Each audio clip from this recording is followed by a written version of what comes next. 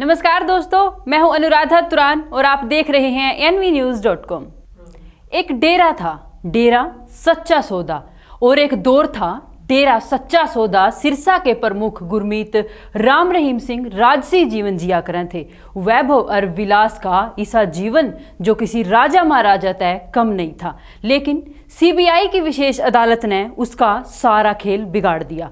साध्वियां के यौन शोषण की शिकायत पर लंबी सुनवाई के बाद 25 अगस्त 2017 ने राम रहीम तय अदालत ने 10-10 साल की सजा सुनाई। इब राम रहीम ने 20 साल जेल की सलाखा के पीछे काटने पड़ेंगे। पिछले साल की 25 अगस्त तय राम रहीम रोहतक की सुनारिया जेल में बंद है। कई खबर भी सामने आई है कि बाबा राम रहीम जेल में कमजोर हो गया है और बाबा का वजन भी काफी घट गया है। राजा महाराजाओं के शौक रखने वाले बाबा ने जेल कती रास नहीं आई। जेल तय बाहर आए कुछ बंदियां ने बताया कि राम रहीम जेल में कतई चुपचाप पड़ा रहा है और जेल में उससे सब्जी बोने का काम दे दिया गया। लगभग 1.25 साल तक बंद राम रहीम ने आज तक पैरोल ताई भी आवेदन नहीं कराया, जबकि 1 साल पीछे जेल काटने के बाद राम रहीम पैरोल का हकदार हो गया है। दूसरे कानी अंबाला की सेंट्रल जेल में बंद डेरे की सबसे बड़ी राजदार हनीप्रीत ने जेल बदलवान की एप्लीकेशन देती है। ऐसा माना जा रहा है कि हनीप्रीत अंबाला की जेल तय रोहतक की सुनारिया जेल में जाना चाह रही है। जी हां, लगाव और झुकाव भी खूब जालिम होया करे, चाह का भी दूरी बर्दाश्त नहीं करता। हरियाणा के जेल मंत्री कृष्ण कुमार ने जेल ट्रांसफर के आवेदन की बात तो मानी है, लेकिन हनीप्रीत की पसंदीदा जेल बताने की बात पर चुप्पी साध गए। हालांकि जेल मंत्री ने साफ कर दिया कि अभी तक राम रहीम की पैरोल की कोई एप्लीकेशन रिकॉर्ड में नहीं आई है। जब वह पैरोल ताई आवेदन करांगे तो पुलिस वेरिफिकेशन के बाद विचार करा जाएगा कि उन तय पैरोल देनी है कि नहीं। इसके लिए बाकायदा पैरोल के लिए जेल शिफ्ट के लिए बाकायदा आते हैं, वेरिफिकेशन कराते हैं। क्या कोई ऐसा कैदी तो बंदी तो नहीं है जिसका इस जेल से उस जेल में ट्रांसफ़र होने से वहाँ पर कोई झगड़े ना बढ़ जाए, क्योंकि 2 ग्रुप होते हैं।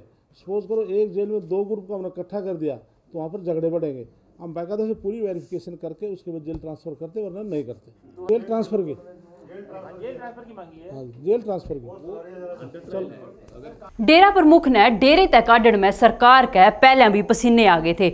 बड़ी मुश्किल तय आखिरी टाइम पर राम रहीम अपने एक बड़े काफिले गेल पंचकूला की सीबीआई अदालत में पहुंचा था। जब उसकी गिरफ्तारी हुई तो उसके कई राजदारा ने उसके कई बड़े राज खोल दिए। सबसे बड़ा राज हनीप्रीत और राम रहीम के रिश्ते का राज।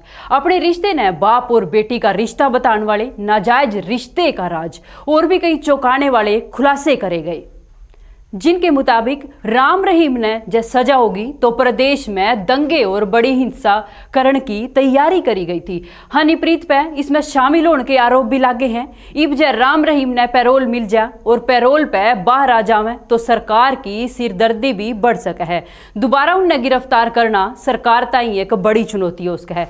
प्रदेश में कानून व्यवस्था भी बिगड़ सके है। गुरमीत राम रहीम की फिल्म हो या डेरा सच्चा सौदा के राजसी ठाट बाट, सब में हनीप्रीत बराबर की हिस्सेदार रही है। इतना ही नहीं, हनीप्रीत राम रहीम की बराबर की राजदार भी रही है। डेरे में हनीप्रीत का खूब सिक्का चल रहा था। कोई भी फैसला हनीप्रीत के बिना डेरे में नहीं लिया गया।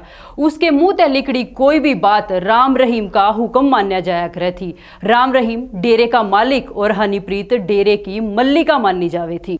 खुद ने मैसेंजर ऑफ गॉड बोलने वाला राम रहीम जेल में भी हनीप्रीत की याद में तड़प रहा है। सब तय हनीप्रीत के बारे में पूछे हैं। दोनों ही भी एक दूसरे ने मिलना चाहे हैं। क्यों होएगा उनकी इस फिल्मी कहानी का अंजाम, या देखने वाली बात होगी। आज खातर बस इतना ही। आप देखते रहो nvnews.com। राम राम। देश दुनिया अपने प्रदेश की अन्य खबरों के लिए NV न्यूज़ यूट्यूब चैनल को सब्सक्राइब करें और बेल आइकन दबाना ना भूलें।